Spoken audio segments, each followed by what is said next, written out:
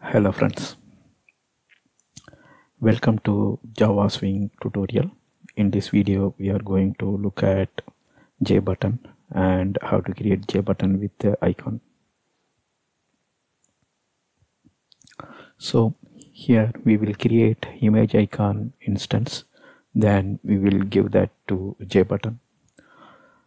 Then we will learn how to align image and text in the JButton. If you see here in the picture, there is a image as well as a button caption.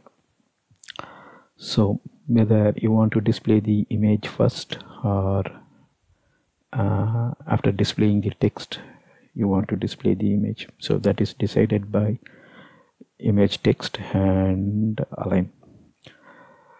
So this is what called horizontal alignment. In vertical alignment you can place the image and then place the button text above the image or below the image.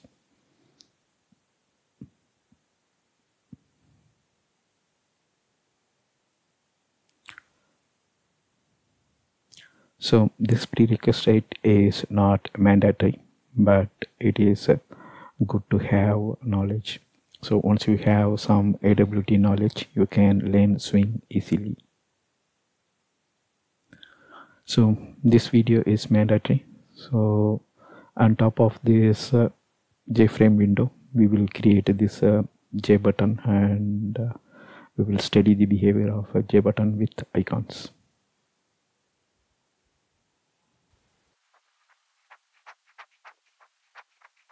So first we will construct a image icon instance. Then when creating the JButton, so first one is the caption that will display it along with the button. Let's say this is the button. So there will be an location for the image, then the text appears here. So this image icon goes here and caption goes here, but this can be controlled using the set horizontal position. Once the JButton is created, you can make a call to this function. So this let's say once again, let's consider this is our button. The set horizontal position will tell whether the text should appear here or this image should go after the text, so that we can control using the set horizontal position. You can also make a call to set vertical position. So this set vertical position will tell whether the text should appear above the image or it should appear below the image.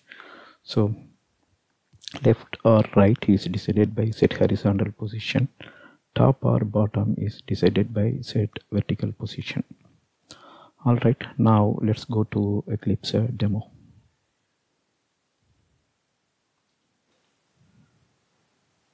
So this is our Swing frame window.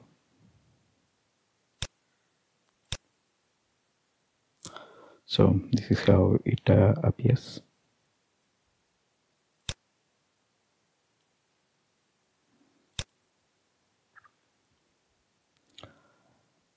So these are all the icon that we want to display with the button.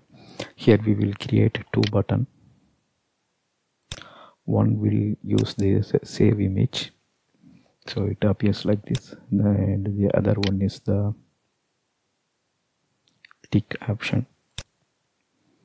So just two PNG image file with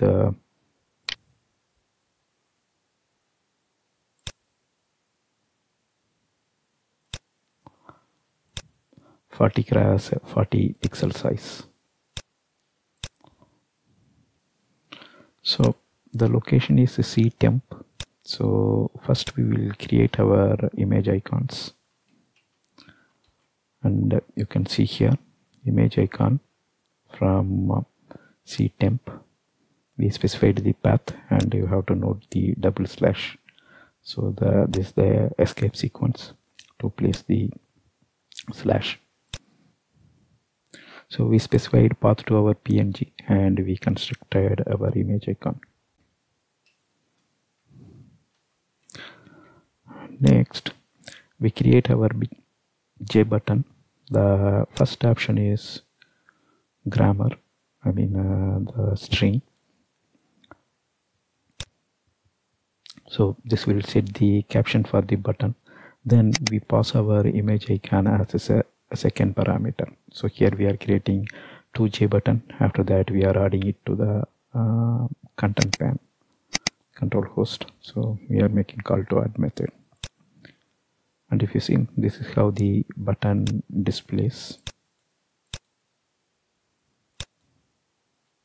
If you see here, by default the image is appearing first, after that the text caption is coming. So if you want to change this,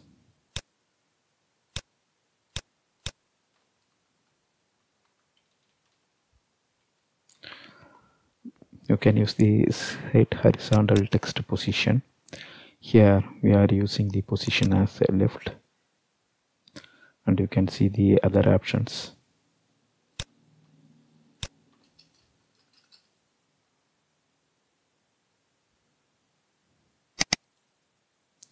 So the other options are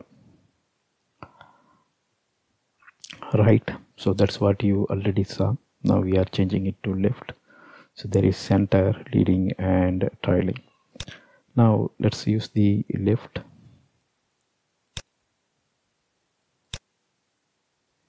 And if you see, the text is coming first, then image is coming.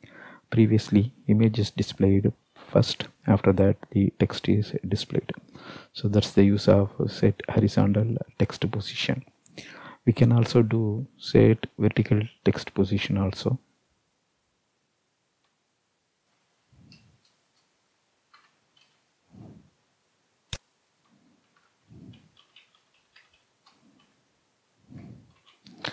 So by default the vertical text position is center. So here also it shows this is the default. We already saw that. Now for the first button I am using bottom as the vertical position, and for the second tick button, for the second save button, I'm using top as the position. Now let's check this, and you can see, so this is from our previous run. Okay, and compare. So without adding sample 6 that is displayed here, and our text position is left, that means the text is staying in the left and image is coming after that. So with that we set our vertical position also. So in the previous run you can see that the text is staying in the middle vertically. If you see this, the vertically it's in the middle. That's the default. That means the center. Next, for the first button we are setting vertical text position as bottom. So you can see that first the text is aligned towards the left of this image. After that, in the vertical position it is staying in the bottom. Here the text is staying in the top towards the left of the image.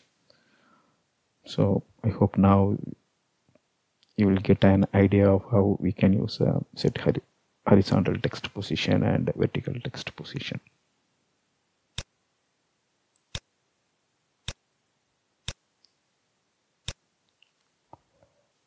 That's all here in this video. Thank you for watching. Bye.